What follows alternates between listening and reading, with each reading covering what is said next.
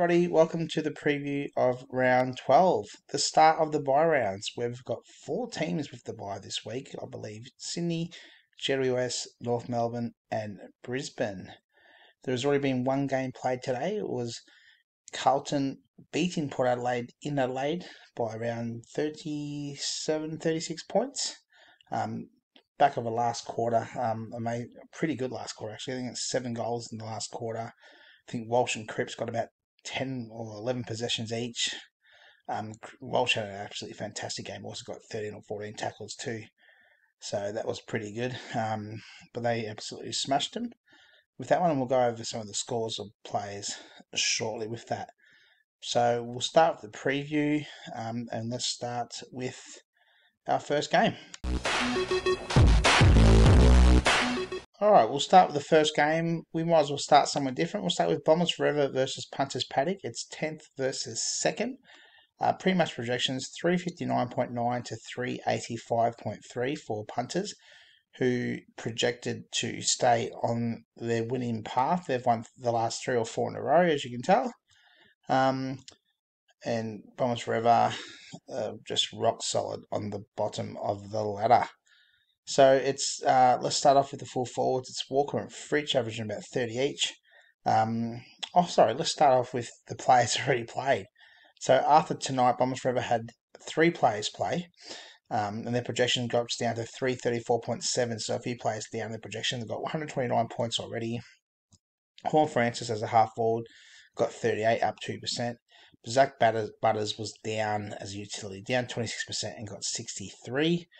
While Ollie Wines as a tackler was down 13% and got 28, whereas Punters Paddock had no one play tonight.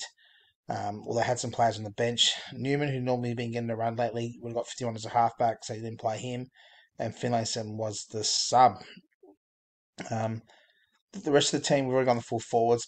King is going to be the half forward against Horn Francis, and Dawson, who's been getting, I think, 100 the last couple of weeks as utility against the Hawks, so he hopefully does nothing. English and Gorn in the ruck. Historically, Gorn hasn't done well against Darcy, I heard, so we'll see how he goes. Saligo, who did get subbed out injured last week, but he's obviously been picked for the side. And Trelaw, who plays Friday night. McGrath and Sinclair.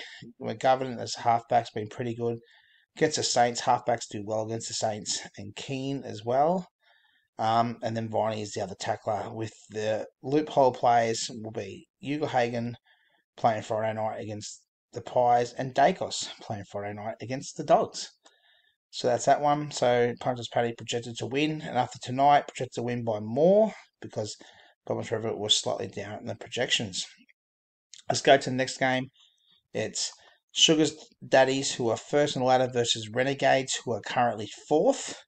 Players have played tonight, a loophole player and a couple other players. Sugar Daddies are on 5 because Charlie Dixon was left without a ruck. So Charlie Dixon went to the ruck and got 5 as a ruckman. I think it was 5 hitouts. Didn't get any goals and got subbed out, I think, just before halftime or after halftime, not 100% sure. And he was subbed out injured. So with 5. However, a loophole player was Sam Walsh, who, considering Rouse averaging 51 as a tackler, probably take Walsh as a utility, 111.5. And also looking in the midfield, he got 13 tackles, so he got 67 as a tackler. He got 33 possessions, so he had a pretty good game. Probably worth a pick 7 in the mid-season draft, if you ask me. Maybe throw in another pick here and there. Good value.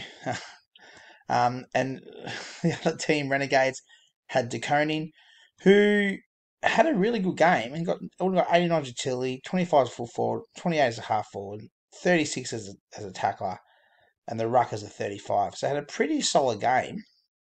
However, it looked like he either got winded or done his shoulder or something at the very end of the game. So I'm interested to see what happens there. Other players that played tonight. Well, it looks like he might be putting him as utility already. He's taking Kelly out. So he might take the 89 as utility. But Akers played and didn't get a run, obviously. So the team is Petrarca full forward and Chol. So Marbiel gets his first game.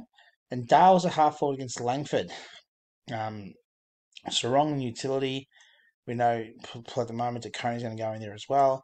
Darcy in the ruck, so should be quite a few points in that one. Cully and Merritt in the mids. Day and Martin as the followers. Wangley and Malera as the halfback and against Maynard, and Rowell and Colwell as the tacklers. So pre-match projections was 350.4 to 356.7. After today, pre-match projections is 340 to still, obviously, Renegades has had no one play. However, if you add the extra 21 in there, Sugar Daddy's projected to win. But it'll be interesting to see. Or no, well, we're going to add the other 10 points in there. So if you look at once you put the loophole players in, the projections are still going to be pretty even. So pretty good contest for first versus fourth. Be interesting to see if Sugar Daddy's dominant run comes to an end or not. How many games have they lost? I don't know. What will be interesting. Let's have a look.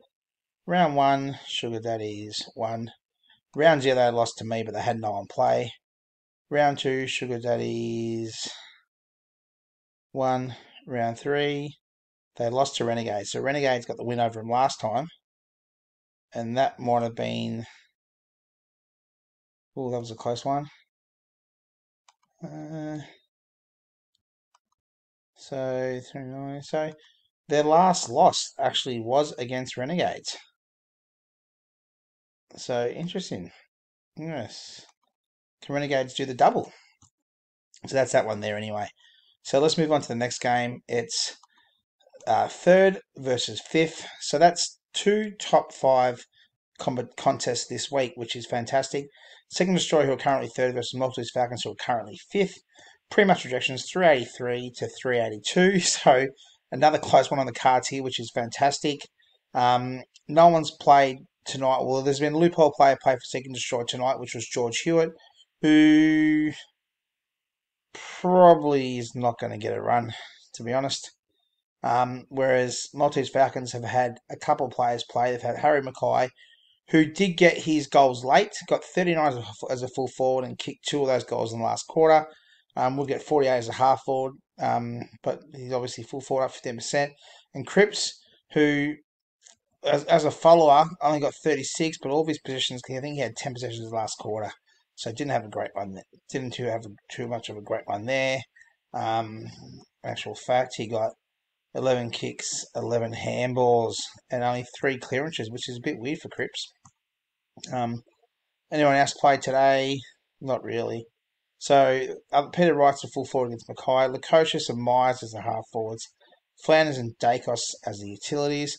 He will need to take his team out because Meek is injured. So Ned Reeves will need to come in for Meek. I'm presuming that's the only other option he's got.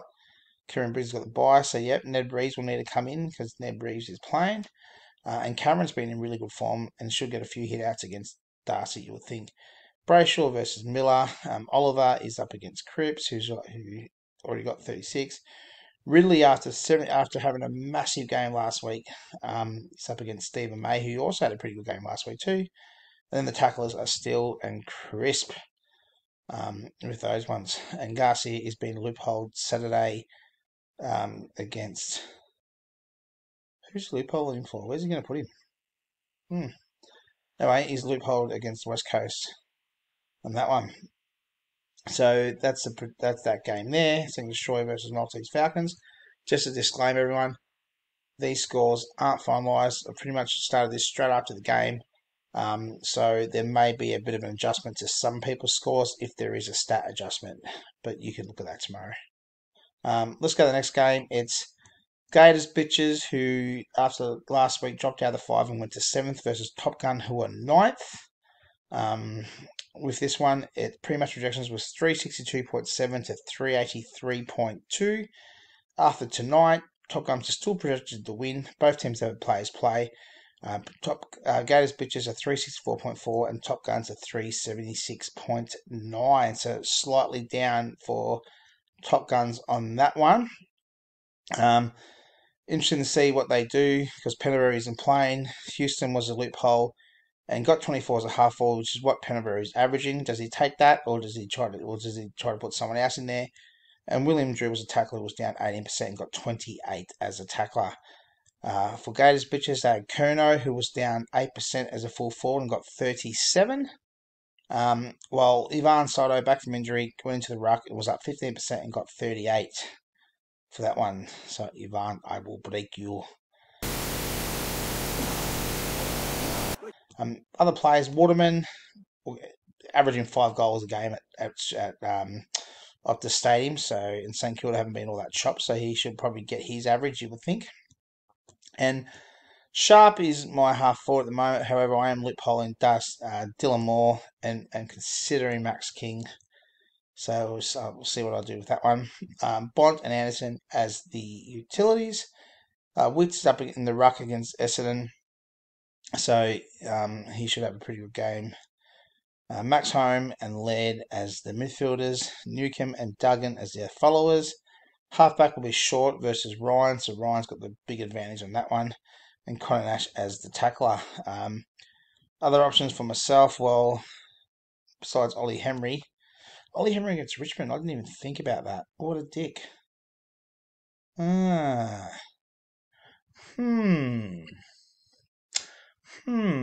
I need to play Ollie Henry against Richmond.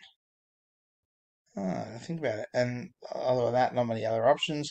Whereas, Head Weeder didn't do much. And then he's got Moyle not playing, Pinay injured, Keys, and Aish, other options for Top Guns.